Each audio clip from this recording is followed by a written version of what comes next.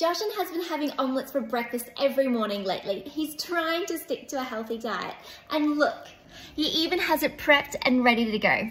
Good on you, Jashan, for being organised, but there's just one problem. You have set yourself up an easy target for me. We've got some spinach, tomato, onion and cheese. And the plan is I'm going to replace these ingredients with some of my own. First up, to replace the spinach, I'm going to be cutting up some of these leaves. Next up, I'm going to replace this cheese with some soap. Oh my gosh, look how perfect that turned out. I have no idea what looks like tomato or onion, so I'm just going to let them soak in some vinegar.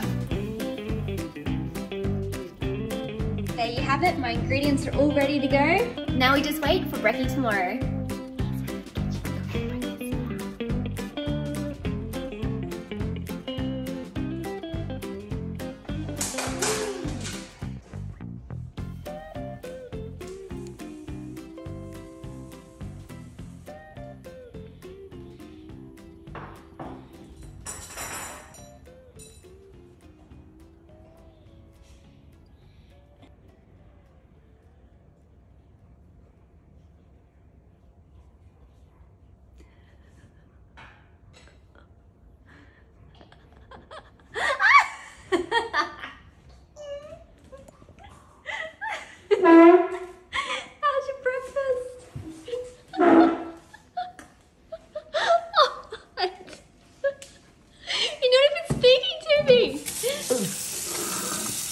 What is it?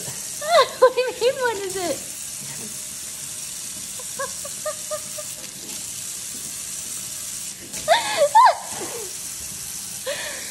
That's the worst flavour I've ever...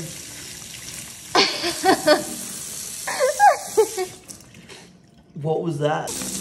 I don't know, there might have been some soap, some leaves and some vinegar. Soap, that's what it is. Clearly you've never washed your mouth out with soap before then. That's the worst flavour I've ever had in my... Oh. And you went to all the effort of cooking it. It's still on my tongue. Did the soap melt? Yes, and it's the worst flavour in the world. Have one bite. No way. One bite. You don't have to swallow it. Have one bite of that. No. Have one bite. I'm not. You have to know what I'm talking about. Have one bite. Go from the other end. You have to know what I'm talking about here. That was the worst thing. That looks really good. Here I am waiting for my nice melted cheese and I get that.